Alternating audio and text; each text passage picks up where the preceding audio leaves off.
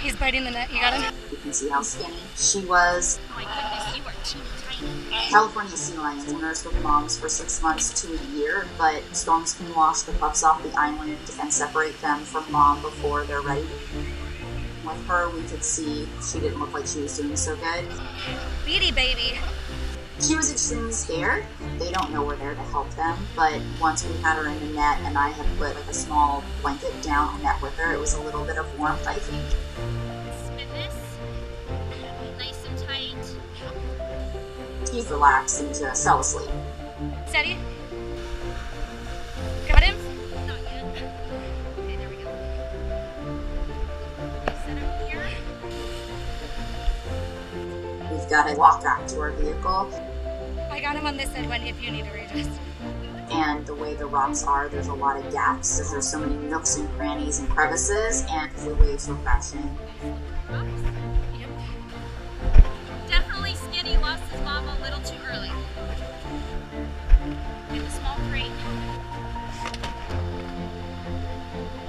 We were able to get her back to the truck, but we could tell right away that she felt cold. We took her temperature.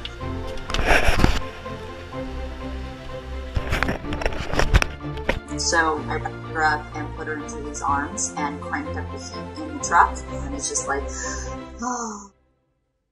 Wookie came in, she was only 23 pounds. That's right around birth weight, but she's 6 or 7 months old.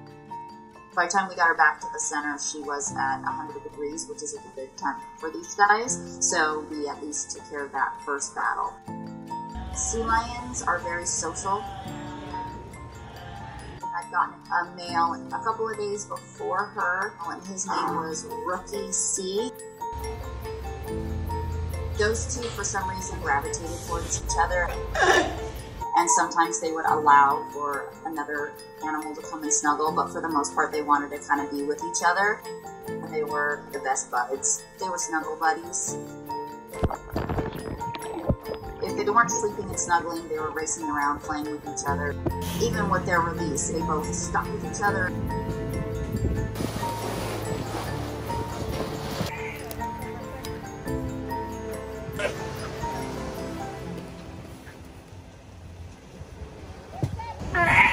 Alright, ready, set, go. There was 3 of them that we released. Siri was another one. Siri wanted nothing to do with us, which was just fine.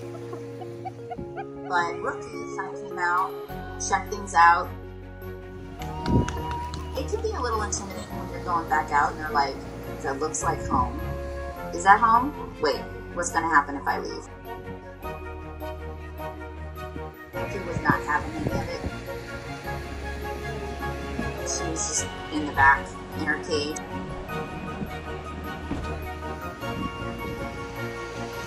So Rookie went into her kennel, and then they kind of hung out there for a little bit together. It looks like they're kissing, and it's that, oh, okay, that's who you are, great, good, you got this.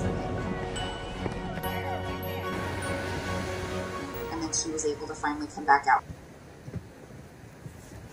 Oh my gosh. And then he came back out.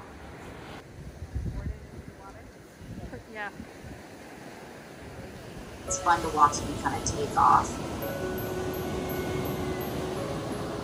2 of them, they were a pair while they were here, and they were a pair all the way until their flippers hit that water. That's where they belong.